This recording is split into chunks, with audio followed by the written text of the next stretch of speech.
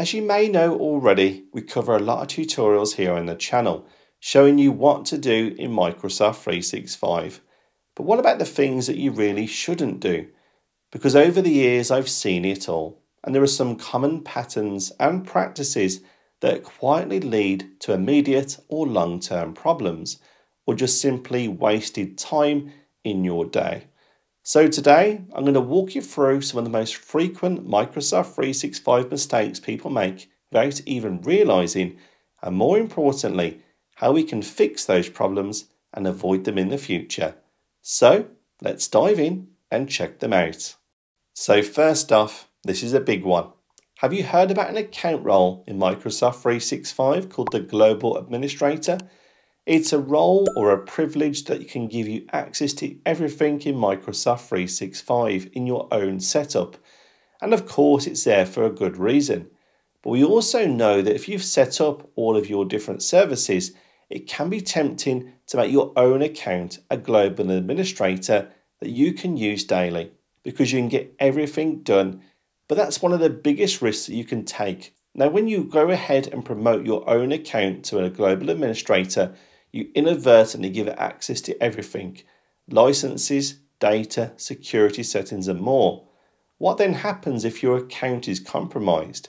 Well, it could be catastrophic to all of your data and your wider service.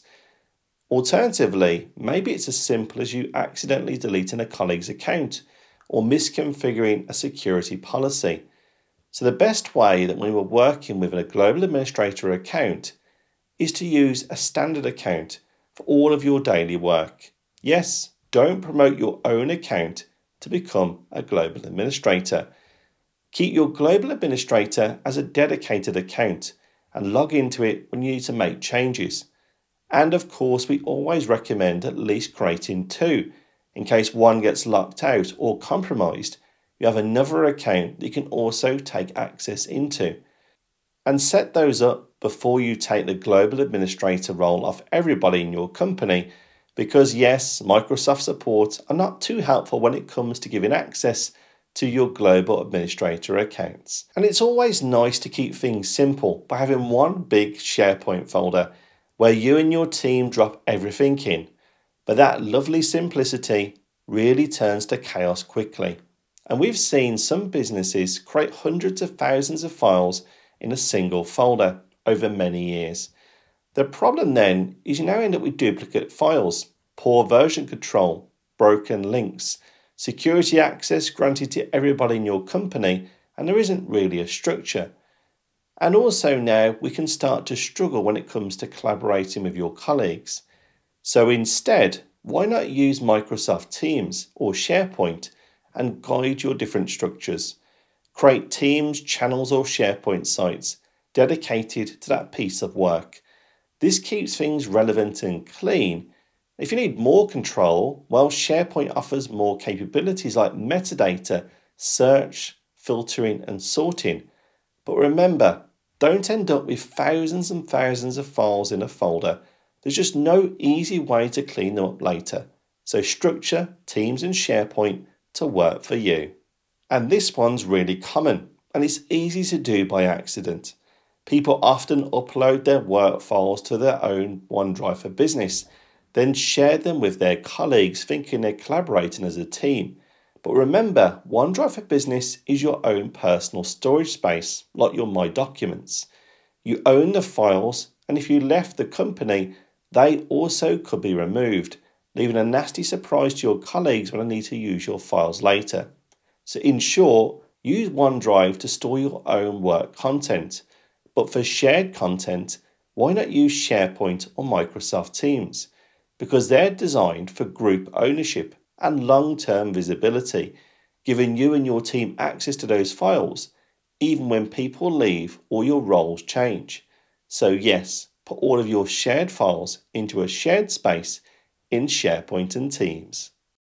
If some of these problems already sound familiar, don't worry, you're not alone. Most of the issues we've covered today come down to bad habits over the years, not a lack of effort. And that's exactly where we come in. Because at Your 365 Coach, we help individuals and teams cut out these bad practices and replace them with new and improved ways of working using the tools you already have inside of Microsoft 365.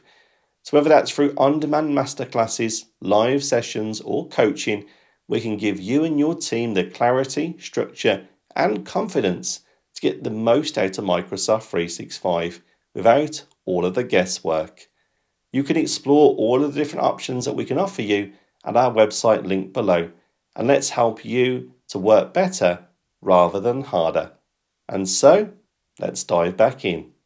And we've all done this. You send someone an email, a list of time slots that you're next available for that all-important meeting. Tuesday at 3, Wednesday at 10, or Friday after lunch. And they reply saying none of those times work and to send some additional times. And you're back to square one, writing out another set of time slots.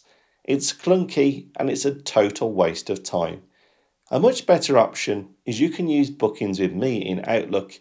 It connects to your calendar, shows your real availability, and it allows the other participant to choose a time that suits you and schedules a meeting for you. Yes, no more double bookings or sending out those lists of times. So yes, don't waste your important time by listing your availability and just get yourself a new bookings page. So I like Excel, but here's the shocker. It's not a project management tool. So if you're using a spreadsheet to track your project tasks and goals, you're probably missing out on notifications, ownership, due dates, and any sort of live collaboration. You'll probably spend even more time managing the spreadsheet and actually doing the work on the project itself. So instead, why not use Microsoft Planner inside of Microsoft Teams? Simply add a plan as a tab in your team, assign tasks to your colleagues, set deadlines, and keep your team aligned in a single place. And if you need more advanced features like a timeline, dependencies, and more, well, Planner Premium has those features now included. And guess what? You can also embed that in a Microsoft team too. So it may now be the time to ditch those spreadsheets and set up a planner and stop worrying about co-editing that project plan. And something we often do is using email as our main project update tool, and it's a recipe for a mountain of emails. Your project team may end up replying to all, meaning a single project update you've requested ends up with 50 replies you need to sort through and all of your team are on the CC. That's not really collaborating, that's just noise and hassle. So instead, why not use a Microsoft Team channel and have conversations to update where you are on the project in the conversation feed. Everyone can reply, react and stay in the loop, and all your files are right in Teams. But if channels aren't your thing, did you know that even inside of Outlook, we can now start a new group chat instead of hitting the reply button? So why not use that instead to cut down on those pesky emails and give your team the focus they need? So I'll just go and find that client file, the one we sent to the client which has the words final v2 on the end of it. Now you may laugh, but we've all done it. Creating different versions of the same document with different file names quickly becomes unmanageable. You end up unsure which version is the current one. People then change the wrong file and it creates confusion that's completely avoidable. Instead, why not upload your file to SharePoint or OneDrive for Business and keep the file name consistent?